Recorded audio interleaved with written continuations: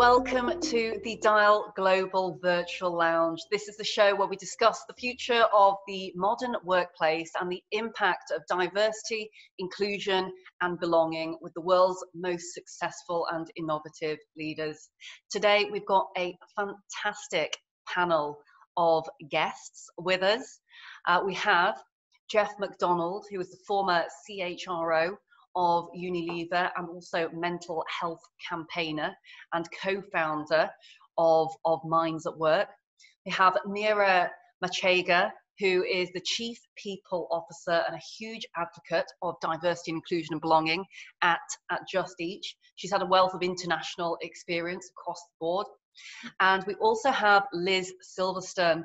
Now, Liz is actually my personal counsellor and is one of the most amazing people ever because she manages to cope with me. But aside of that, she has 2 decades worth of experience when it comes to counselling and mental health. She is a occupational therapist and is very well versed when it comes to not only counselling of youth, couples counselling, but knows all about mental health and well-being. So fantastic to have you all here today.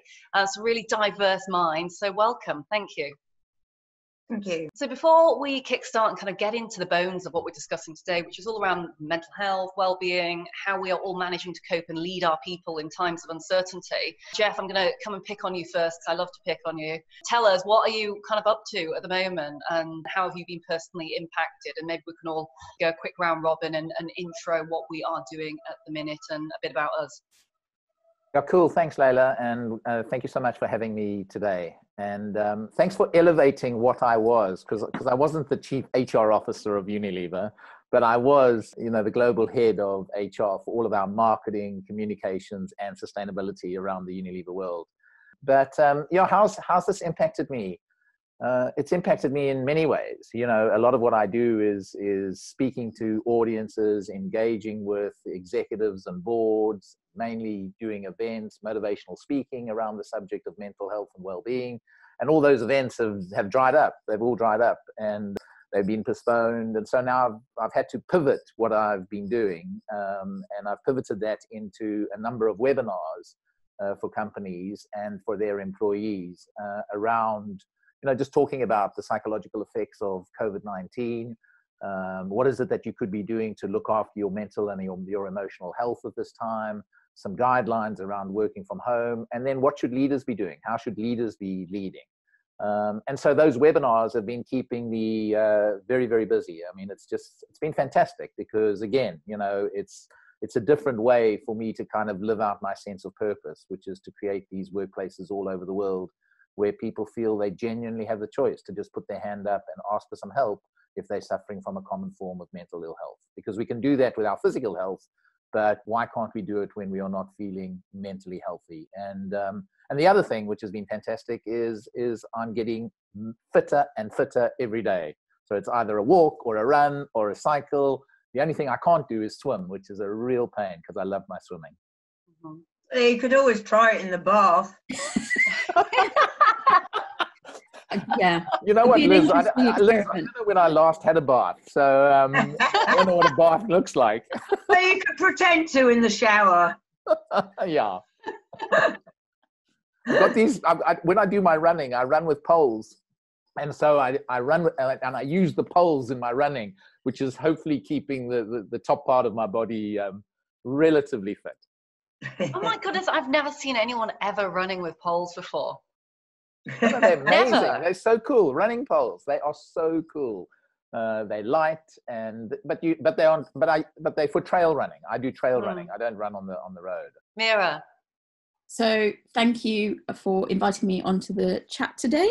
COVID has been an interesting. It came a bit out of the blue, obviously, and then trying to wrap what we're doing as an organisation around it has been an interesting journey, and just getting our people ready has been the biggest impact in terms of COVID. How do we go from being in the office virtually every day to working across the world but in a virtual setting. So we had previously been doing work and experimenting around smart working, which is our take on flexibility. And we launched it earlier this year after doing some pilots. And the big thing was actually, we don't really have a choice here. The world of work has gone virtual. So what does that mean? How do we very quickly get our staff ready for it, but how do we get our managers ready to manage virtual teams? So that's been interesting. At the same time, we've been dealing with potential positive cases of COVID, family members getting COVID, and providing that support mechanism as well.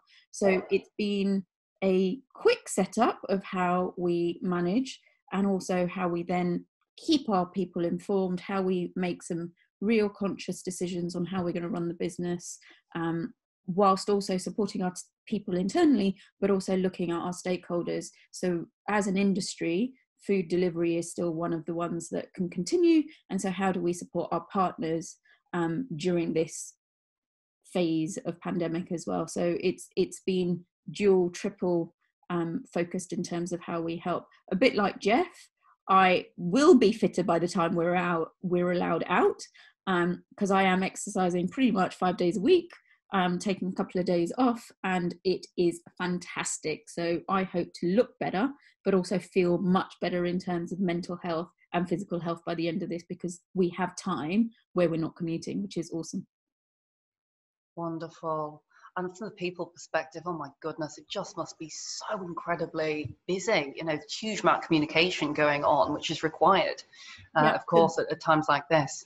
Absolutely. We've been communicating with our people twice a day specifically about COVID, and any updates. We're now moving to more of a daily cadence. So, yep, absolutely. And Liz. Hi. Okay, so I kind of started out working in psychiatry as a senior psychiatric occupational therapist. I did that for several years. I worked at Guy's, I worked at Bart's, I worked in a mental health resource centre. Then I took quite a long time out, a break, when I ran a successful contemporary art and craft gallery. And then in about 2002, I decided to go back to my counselling roots. Trained at Relate, did a postgrad diploma. However, these days, I work closely with a psychiatrist. I've gone back to kind of my mental health roots. So I do less couples.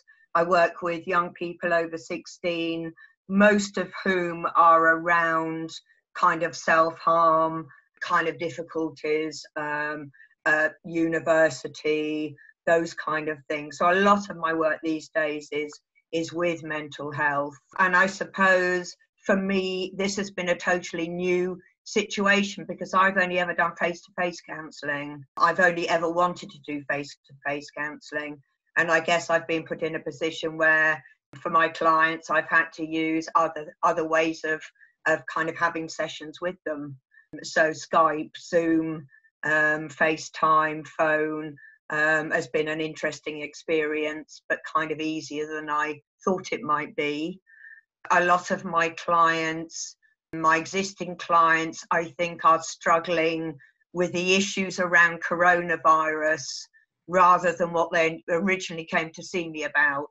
So a lot of the work is kind of around how that has impacted them. So, you know, we're not necessarily talking about what they came to see me about, but kind of, you know, with the couples, it's being together together when maybe the relationship wasn't great. With individuals, it's, you know, I work with clients who self-employed, have no income, people whose businesses have gone to the wall because of COVID, and dealing with all the kind of psychological impact of that on them and their lives. Personally, for me, unfortunately, I have an underlying health condition. So I got the old NHS letter, which says a minimum of 3 months lockdown for me.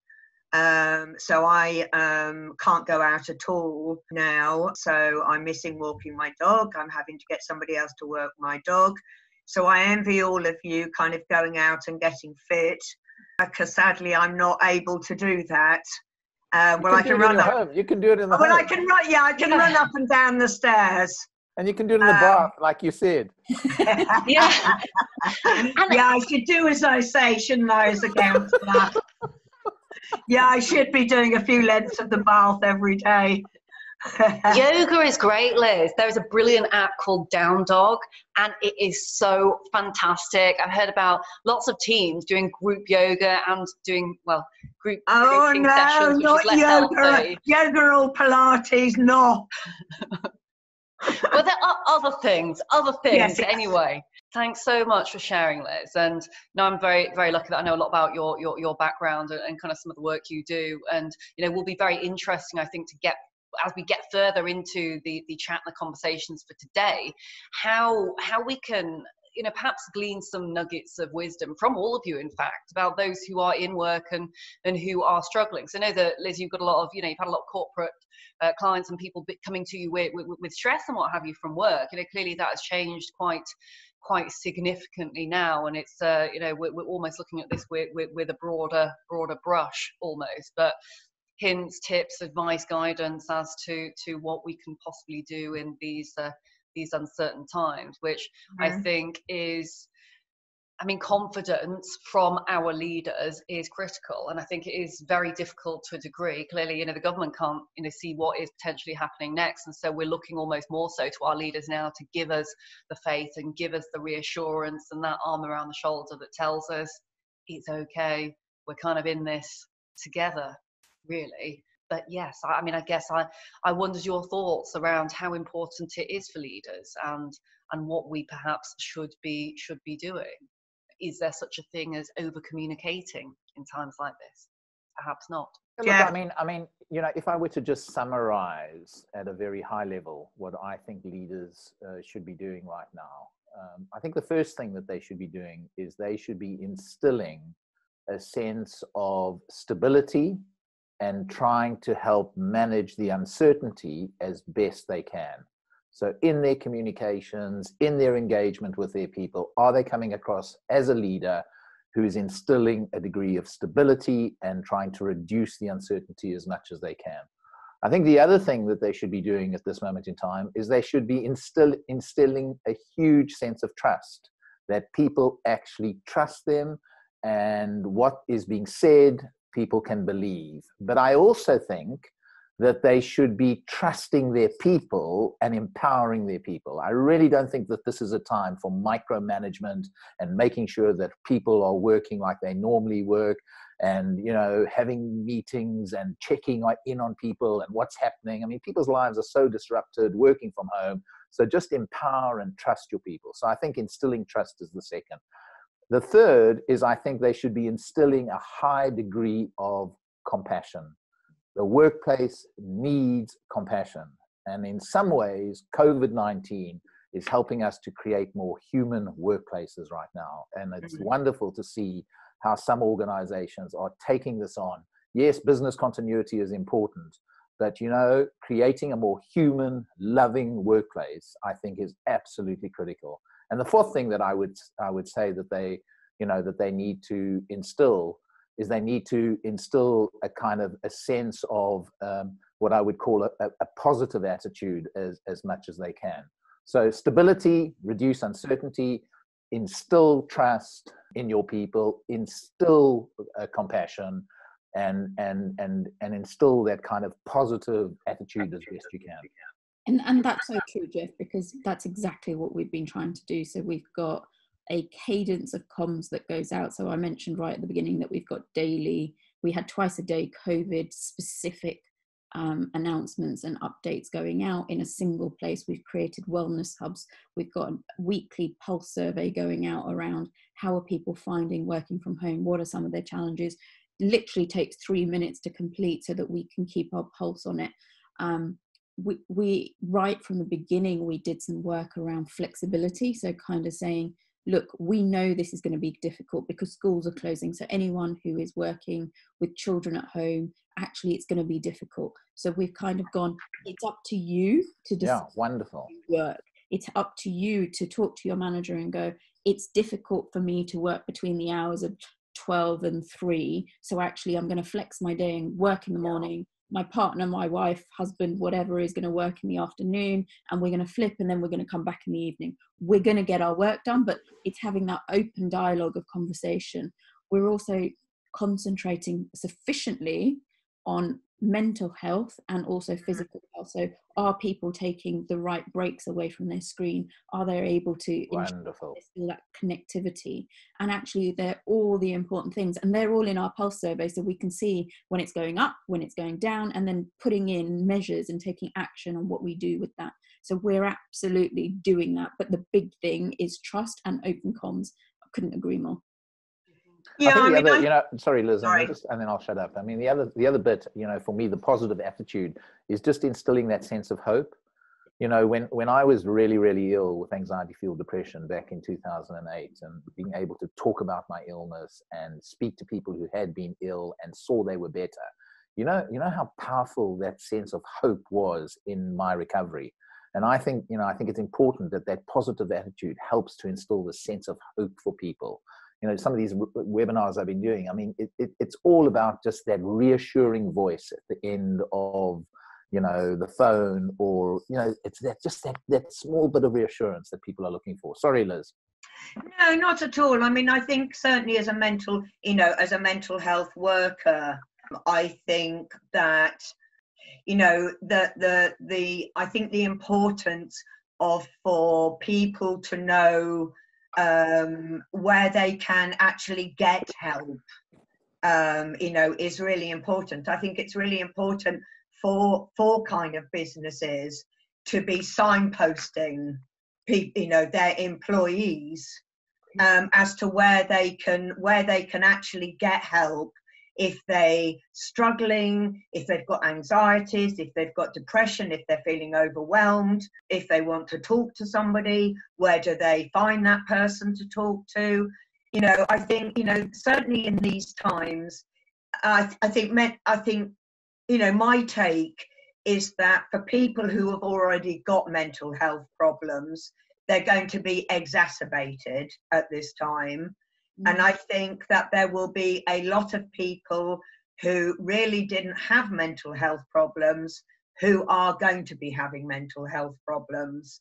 And I think that certainly when all this is over, I think certainly in terms of not just frontline medical staff, I think that counselling for trauma and for post-traumatic stress is going to be huge. I think that, and I don't think that we're going to be prepared for it. I don't think we're going to be prepared for the numbers of people who are actually going to need that. And that's kind of what worries me. On a personal level, I have clients that I'm checking in with every couple of days. I'm offering free counselling to frontline NHS workers and those in the caring profession, because I think that's really important, with the fact that a lot of people being furloughed, a lot of people's businesses have gone to the wall, a lot of people self-employed have not got any income. Important for me ethically to offer free counselling to them, and I think certainly for those in business, they really, I think it's really important for them to be signposting their workers, their employees. However, whether it's employee assistance work, some companies have employee assistance programs. I've gone on to a list at the hospital in Coventry as a counsellor. I think almost to provide them with some kind of list of services that are out there, that they can access, I think is hugely important. And agree, Liz, one of the things that we've tried to do is ensure that people know where to get access to this information. So then it's in a single point, and we're offering, and we have been, we launched the Unmind app, for example, earlier this year, or last year, in fact, globally, to all our staff. We've got Sanctus sessions, which again used to be face-to-face, and we flipped them to virtual sessions. We've got EAP providers. In some countries, we've got some private medical care. All of that stuff is in a single point so that people It is brilliant. Go to get the support, because the worst thing is you know that you've got this support available and then you have no idea how to access it. It then becomes a big faff, and you might have already lost the moment that someone was going to make that phone call. And so we're desperately trying to ensure that people know and direct people into a single point. But my sense is that there is not enough of that going on. I mean, I think, certainly at the end of all this, I think, counsellors are going to be absolutely overloaded with work, because I think a lot of the stresses, being overwhelmed, the traumas, the PST is happening afterwards. At the moment, people are, like the frontline workers, they're getting through every day the best that they can get through. And counselling maybe isn't at the foremost of their minds. They've just got to go in there and try and help people the best way that they can do. But I hope that enough bigger companies, corporate companies, will recognise the need for their employees to have access for mental health support. Some really, really fascinating insight there. And, I think, Mira, you're absolutely brilliant at spearheading and driving things like this forward. And the fact that you have really championed making sure that mental health is at the top of the agenda before all of this is brilliant. Hence why it's fantastic having you here on the panel, because like Liz says, there are not necessarily enough businesses who are putting health and well-being at the top of the agenda. There aren't necessarily businesses. Actually, there's a lot who are starting to signpost when it comes to COVID and having COVID hubs. Like we have a COVID hub, and again, we're offering that completely free, because I think it's not right ethically to not do things like this to support the wider community at present. But it is critical that this hopefully remains on the agenda afterwards. And, another point that I particularly wanted to talk about, which Geoff, you touched upon there, was you going through your own mental health battle and how that changed the way you looked at things. And most importantly of all, the fact that you spoke out about it, because I think there is still, unfortunately, a very big taboo as a bit of an umbrella when it comes to mental health, and especially leaders who are in senior positions, who are at the levels that you are at in organizations, like the level that you're at, Mira. There is still a taboo about talking out about not feeling great and not feeling well. And especially for CEOs and the C-suite, especially guys, and Geoff, I've said this to you before, as a guy, men, without being too general in what I'm saying here, but men specifically who come from maybe the slightly archetypal leadership background don't feel necessarily that comfortable to talk about this. So hopefully COVID might actually push the agenda on that side, but it's just so important to talk about it so people think, well, it's okay. Because it's like what you said, if it's a difference between picking up the phone and not picking up the phone, what can we do to nudge people into the picking up the phone side of things? Geoff, any thoughts around sharing personal stories? Because what from the mental health charity that you run and you co-found, what have your experiences been? Because there are businesses who are doing great things about this, and there's some who perhaps still are a little tepid when it comes to wanting to share stories. Yeah, Layla, I mean, when I co-led, my story was 2008, I get really ill. The only thing that keeps me alive is my ability to talk, not to be burdened by the stigma of anxiety-fueled depression, which I was suffering with. 2012, my best friend, or one of my best friends, dies by suicide. He's an alpha male Afrikaner South African. There's no ways he can talk about how he was feeling. I lie in bed that night and I think to myself, the only difference between him and I was my ability to talk and his inability to talk. And stigma had just killed my friend. Now, that was the catalyst for me to go out into the world and to try and address the stigma of mental ill health in workplaces. And I can tell you, a kindergarten is a workplace. Yes, EAT is a workplace. Yes, HSBC is a workplace. And so I co-led a piece of work in Unilever for 18 months around addressing stigma. And the most powerful lever in beginning to normalize the breaking of the stigma was when we had senior, influential people, and not only senior, influential. So a shift manager on a factory floor sharing and telling their stories. It was the most single powerful lever in beginning to normalize mental ill health in the organization. So personal stories for me, you know, and at the time, this is back in 2012, you know, I was so frustrated. I was listening to, yes, of course, you know, and I should be grateful, but, you know, you got the politicians, they were talking about it and sharing their stories, and you had sports people doing it, you know, and then you had Prince Harry starting to talk about it, but there was nobody from the workplace. There were no senior business leaders sharing their stories. And don't tell me that none of them have ever suffered from a mental ill health condition. And I just think that personal stories and sharing those stories across the organization is the single most powerful lever. And you know, it can't just be what you're finding now is young people in organizations today are more open about this stuff. But it's not good enough that it's just the young junior managers doing this. We need influential senior. I mean, nobody ever would have thought that I would suffer from anxiety-fueled depression. I mean, when I shared my story, people, what? Really? But you know what? I'm just a human being. And there was nothing wrong with me at the time. Something just happened to me. And I'm not strong. I'm not weak. I'm just a human being.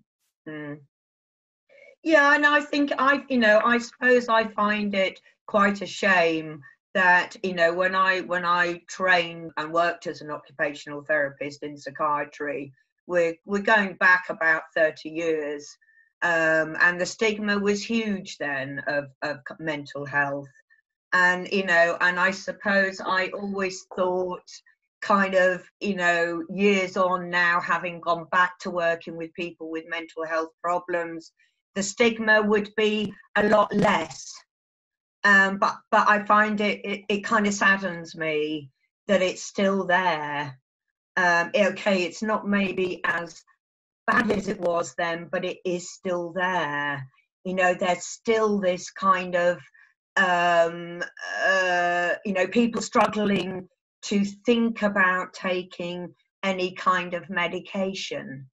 You know, I kind of say, well, look, you know, if you had a heart condition, you know, if you had a broken leg, if you had something like that, you know, you would go to your GP and you would be put on some medication and you wouldn't think twice about it. But people are very kind of reluctant when it comes to any kind of medication for psychological problems.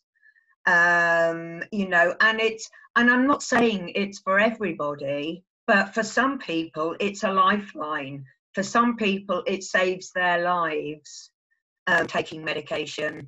And certainly I only suggest to clients to go and see their GP when I can see that they are really struggling with mental health. And my sense is that for their recovery process, they need to be on some medication. But, you know, there is still this huge reluctance. But the one thing that I would like to say is that in terms of the number of clients coming to see me who are male clients, it has increased dramatically, which I think is brilliant. I have more and more male clients coming to see me, and more male kind of corporate clients coming to see me. And I just think that is, you know, that's over the last probably 5-6 years, which is brilliant. Because when I first started out, I hardly had any male clients, and it's increased and it's increased and it's increased, which is great. You know, that men are now kind of feeling, well, actually, I could go and see somebody and talk about what's going on for me. And that's, you know, so important. So wonderful to hear, Liz. It is.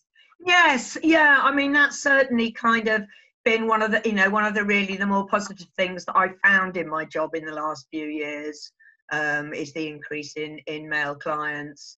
Yeah, so it's good. It's good. And I think people like yourselves telling their story, sharing their narrative at all levels, is hugely important. You know, I think then people can kind of maybe identify, and then when they have identified with somebody who has shared their story, they can then think, well, actually, maybe going to see somebody and getting some help would be a good thing to do. And if this leader, you know, if this really big person who's kind of up here somewhere has gone and done that, then I can go and do that. Yeah.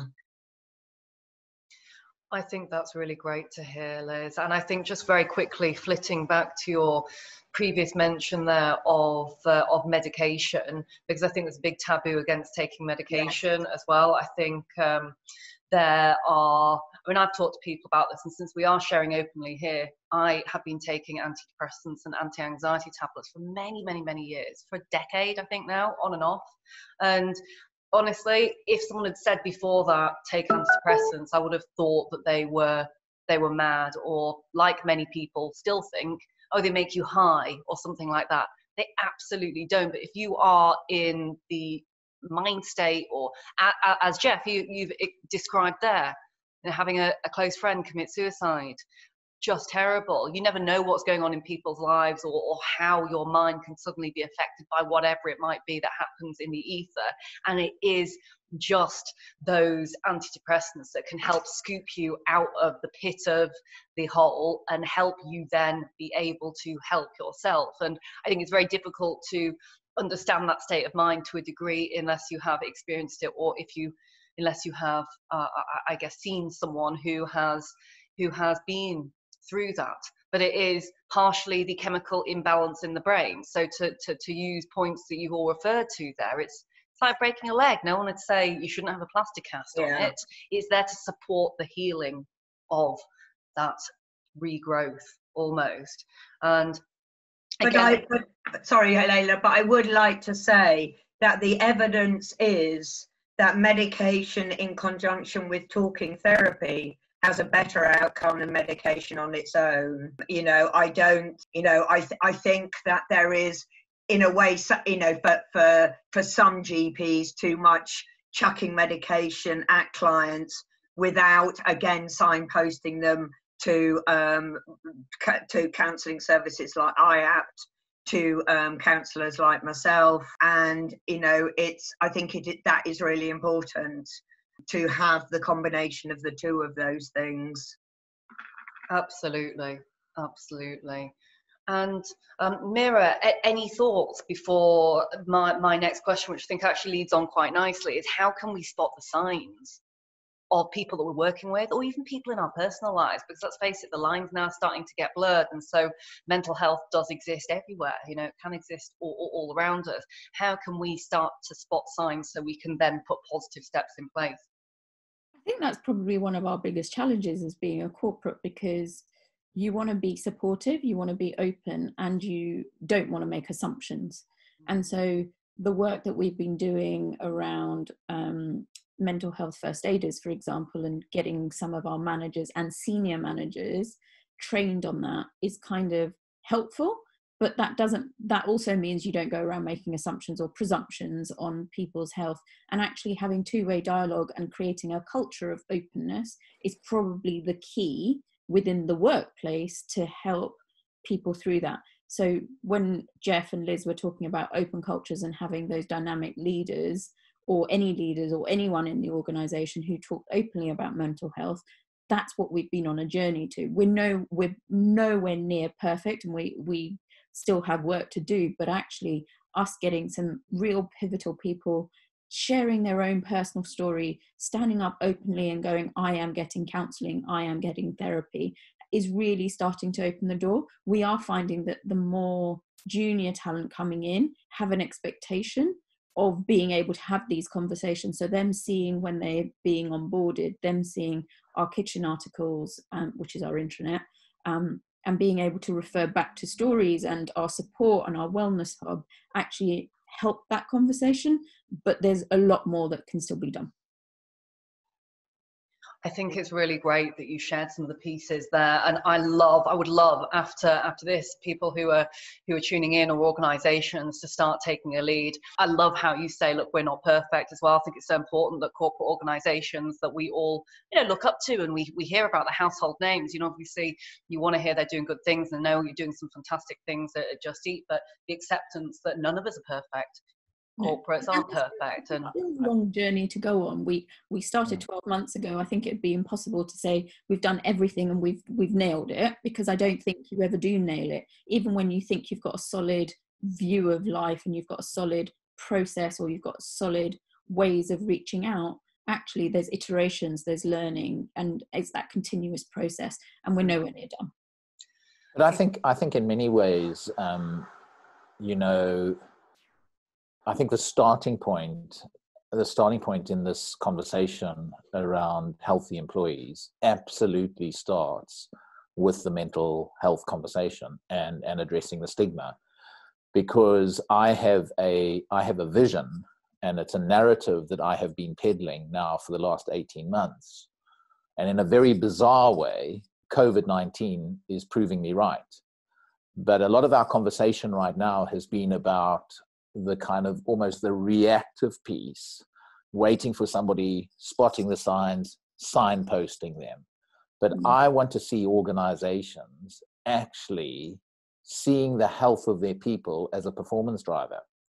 I want to see organizations actually starting to think about, the most important driver of the performance of my people is their energy. When they've got no energy, when they are not healthy, they can't perform. COVID-19 is proving that. So why aren't we beginning to see health as a strategic priority? And we begin to create workplaces where, guess what? By going to work, we're going to enhance your life. I mean, it's quite incredible that every single organization that I go into invest billions in keeping people safe at work. Why wouldn't they want to also keep them emotionally and mentally healthy at work? Why are we only concerned about their physical safety? Do we kind of think that they leave their emotions and their cognitive abilities at the door when they walk in? And so I think there's a huge opportunity. And Mira, I think the starting point for all of this is because I would love, in the performance development conversation, is that I have a development conversation with my people about their energy, about their health. And I want to be able to have that open conversation, but I will never be able to have it about all aspects of their health if there's still a huge stigma. And so I think you're absolutely right in terms of where you're starting. But I think the end point is this kind of, the health of our people is a strategic priority, and we are going to invest in it like we do any other strategic priority. And we will execute it like we execute other strategic priorities, which in many ways is a change program, which requires a huge amount of change of behavior in the organization. I mean, right now we have wellbeing weeks, and then the other 52 weeks of the year, we just flog people to death. It's like me saying, we're going to put a new IT system in place, like called SAP, because we think it's going to drive efficiency in the business. It's a strategic priority, but we put it in for 1 week and then we go back to the old. You know what I mean? But I think the starting point is absolutely where Mira and EAT is about being able to have the mental and emotional ill health conversation. And then we can talk bigger around how health becomes a performance driver. And actually, what you've just highlighted is really important, because we've got 5 questions that we go out with on a weekly pulse survey, and 2 of them are around physical health and the other one's around mental health. And so we could be doing absolutely more in terms of the work around wellness, and we call it wellness, but actually it's there. We just could do more. Yeah. And I think everyone could do more. Yeah, but I think everybody could do more. And I kind of think that, that it's got to come from the top, in that, mental health, generally mental health has always been the bottom of the pile. Psychiatry has always been the bottom of the pile. Yeah. And I think it's great that the kind of royals, for example, are starting now to talk about mental health, because it's kind of starting at, that level, a really high level, you know, and I think that, you know, it's being more talked about rather than kind of being hidden away. You know, you kind of mental health is in a box somewhere, and we deal with people's physical health, and physical health has always been kind of priority. You know, I hope that as the years go on, that mental health will become more and more and more of a priority in all aspects of people's lives and in all aspects of business, because it is so fundamental to the workplace, to the employees. And I think, as you say, we worry, you know, Geoff, we worry about their safety and their performance, but yeah, what about their mental health in all of this? Yeah, so it's, yeah. I like the framing. I like the framing that Mira talks around in terms of wellness, because I think that if you just, because for me, wellness is about your physical health, it's about your emotional health, it's about your mental health, and it's about your spiritual health. Now, I don't like to use the word spiritual health, but I like to use the term purpose and meaning. You know, has the organization created a sense of purpose and meaning for people beyond growth and profitability? And so, and for me, it's then, and even wellness. I mean, I'm more and more using this term energy. I mean, you know, how many organizations do you go into and people are saying, oh, we want energized, enthusiastic people in our organization. Yet, and the way you get your energy is by being healthy, physically healthy, emotionally healthy, mentally healthy, and having that sense of purpose and meaning. Yet we never, ever have a conversation with anybody about the most important driver of their performance, their energy. And mental health is a critical component of that. But I do sometimes, you know, you're right, Liz. I mean, you know, in the past, my entry point was very much the mental health thing. But I'm thinking more, it's a bit more of a holistic entry point, because people are a little bit scared of the mental health word. Mental health word, yes. Do you know what I mean? I often say that the most damaged brand in the world is mental health. It's the most damaged brand. When I talk about physical health, I don't immediately go to cancer, diabetes, glandular fever. When I say the word mental health, people immediately go to depression, they go to anxiety. Do you know what? Mental health is fantastic. When I'm mentally healthy, it is amazing.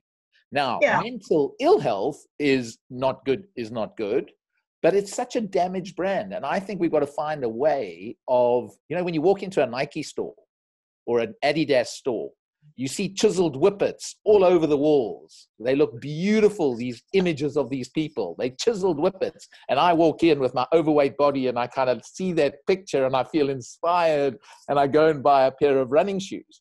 When it comes to mental health, what are the images you see? People in a psychiatric asylum, there's a black and white photograph, they've got a white coat on. I mean, what's inspirational and aspirational about encouraging people to have good mental health? Yeah, I would agree with you thoroughly. You know, and so I think it's the language, the entry point, how it fits in the culture of an eat, for example. And I think, but you're so right about the mental health piece. You can't talk about wellness without talking about people's mental and emotional health. You can't. Yeah. Completely agree with everything that you've all said there, and that piece of that analogy that you gave there as well, Geoff, which is why I think it's particularly good that Mira, what you're doing and what Just Eat are doing is calling it wellness, because it frames it in a far more positive way, and it also makes this far more holistic. It's the same with diversity and inclusion, and getting people to understand it's about so much more. You still speak to a lot of people who say, oh, diversity and inclusion, well, that's HR, or that doesn't involve me. It's like, hello. No, it is a board-wide issue and it affects everyone. Diversity, inclusion, belonging affects everyone. Wellness, as you said there, it affects everyone. And I think giving it that broad piece, then chunking it down into other portions, and driving home the importance of mental health is absolutely key. And just quickly moving on, guys, because I know you have things to go to. I can't believe it's 2:00 already. Mira, before you pop off today's call, I just had one very, very, very quick question for you from, we had quite a few questions from our listeners. I'm going to send one your way very quickly, if that's okay, and before I come to the other two, and then we'll do a summary once you've popped off. The question was, how has the values of Just Eat helped guide your decision making during the crisis? So actually, it's really funny because I was on a talk yesterday, and our values are great.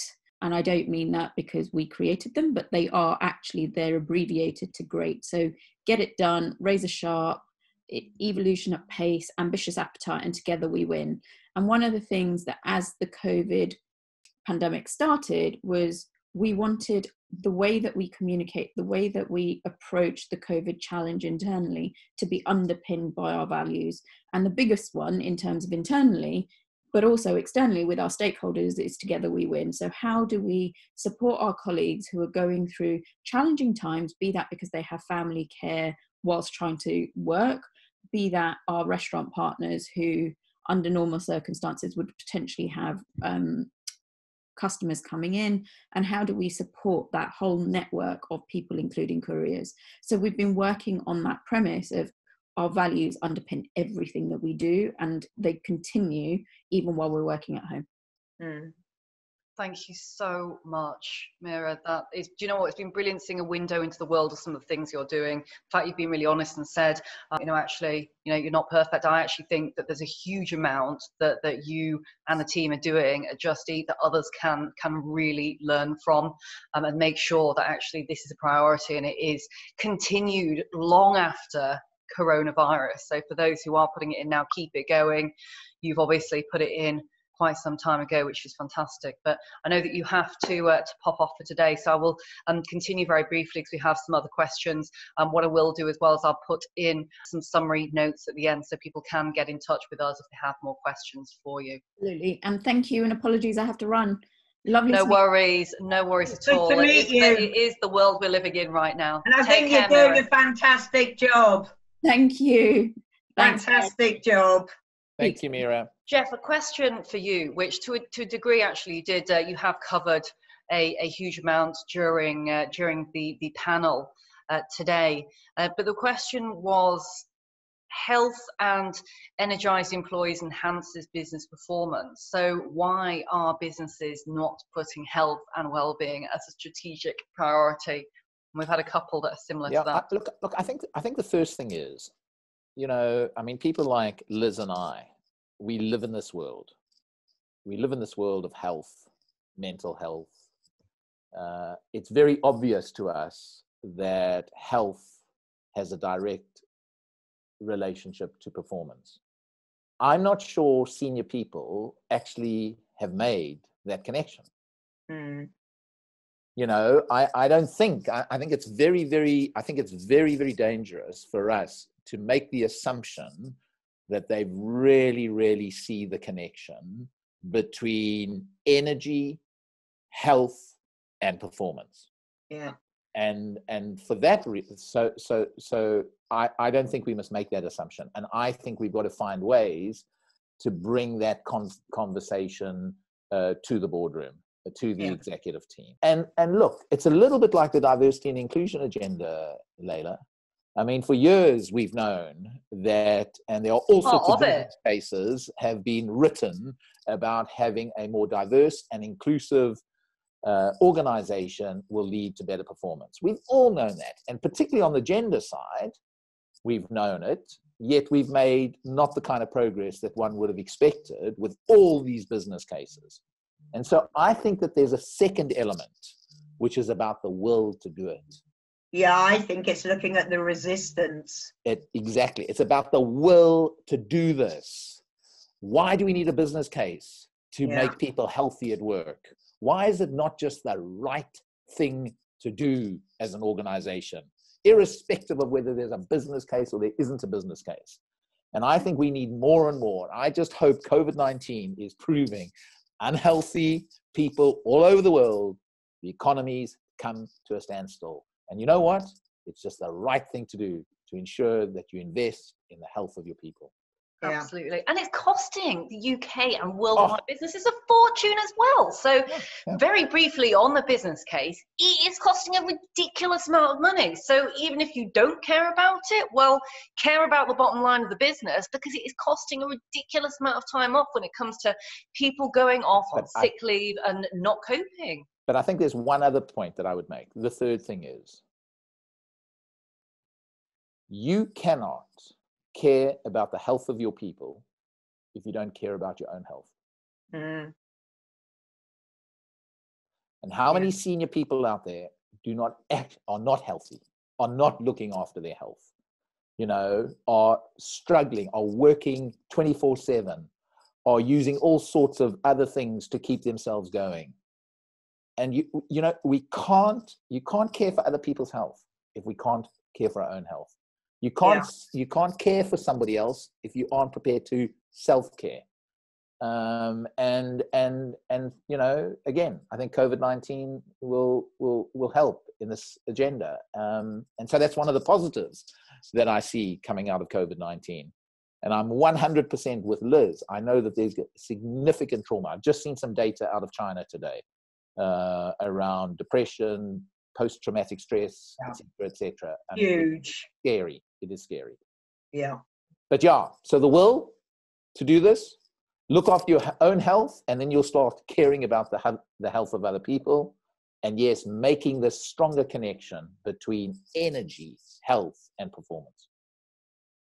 Like the aeroplane analogy, put your gas mask on, your oxygen mask rather, on before you put anyone else's on, because if you can't breathe, you can't help anyone else when it comes to their breathing. And finally, for a question for you, Liz, before I do a very quick summary and wrap up, I should have known with you lovely lot that we'd end up going far over. In fact, we could probably end up talking here for another hour quite easily. But in the nicest possible way. I love you all. So question, Liz, for you, or two very quick questions actually, was is there what's the age spread when it comes to male counselling across the board, given you're seeing a increase? And other quick question whilst you're thinking of that one is, someone or people struggling to talk to their bosses about needing support on the mental health side through fear that it might impact promotions. Any thoughts? I mean, I think in terms of the spread of male clients, it's actually across the board now that I'm seeing, from younger people to people in their 50s, 60s. So it's a fairly widespread. And I think that, there is the fear that, if people kind of contact human resources at work or occupational health or anything like that, that they're going to get some kind of black mark against them for kind of seeking any kind of support with their, I'll use the term well-being. I think that's a really difficult one. And I think that it's only through time and people being more kind of open and transparent and out there, talking about their well-being, talking about their mental health, their physical health, is actually going to become easier for people to actually seek that help without that fear that if they do seek it, that's going to affect my chances of promotion in this company, that this company isn't going to see that as a huge black mark against that person. And I think it's changing slowly, but it's kind of not happening quickly enough, I don't think. And maybe with this current situation that we're in, that will change. I hope it will change. I really hope it will change. I hope more people will actually be able to go and talk to their managers and seek help in in one way or another, without worrying about how it's going to affect their, as you say, their promotion chances.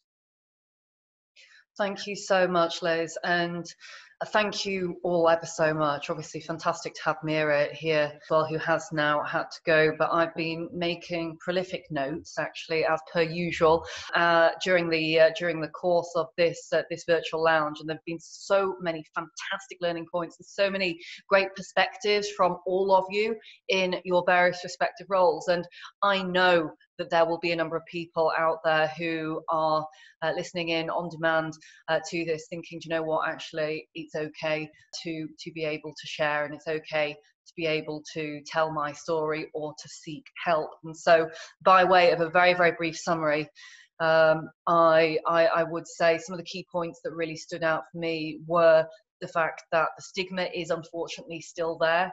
If you are not, as an organisation or as an individual, doing anything about it, or you've noticed there's not enough talk about it within your organisation, say something, please.